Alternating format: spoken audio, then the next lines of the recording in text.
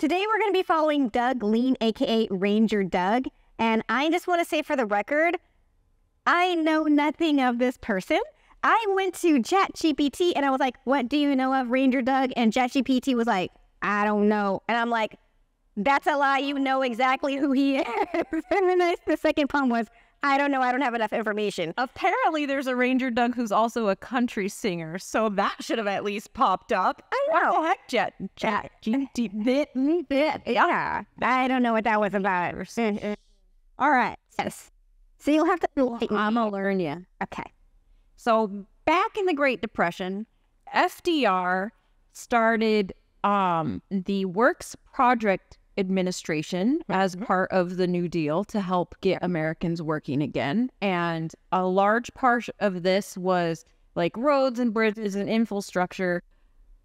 But then there was also the patronage of the arts, and he hired musicians and muralists and things to create public goods and allow them to get paid. So what was born of that was posters. For real? Posters. Oh, wow. Thousands and thousands and thousands of posters. Right.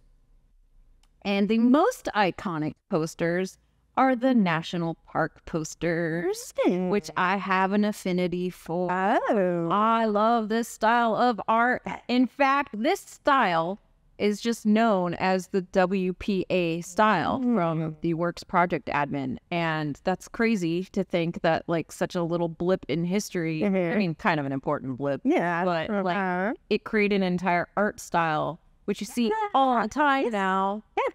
And I soups love this style because it's really stripped down and every line and color and choice that is made like counts a lot. But because they're posters, and the nature of posters is that they are disposable. You tack it up on your bedroom wall when you've got all your like teen fandom going on, and then it slowly disintegrates, gets destroyed, thrown away, whatever. I mean, just imagine a national park poster. Yes. It might be a bulletin board outside somewhere. In fact, they would design them purposely with like blank squares on them so they could put the schedule and change it out. But yeah, they didn't really survive. That's really all I know about these sort of posters is that the survival rate was not high. It was really bad. In fact, there are only 12. Oh. 12. Okay, so 12 designs survived. They have catalog or evidence of 14 of them, but 2 of them only exist in black and white pictures, like they're in a photo. Okay. And it's the only like evidence of them we have. Yeah. Thank you for watching this clip of Spotlight with Purple Easel.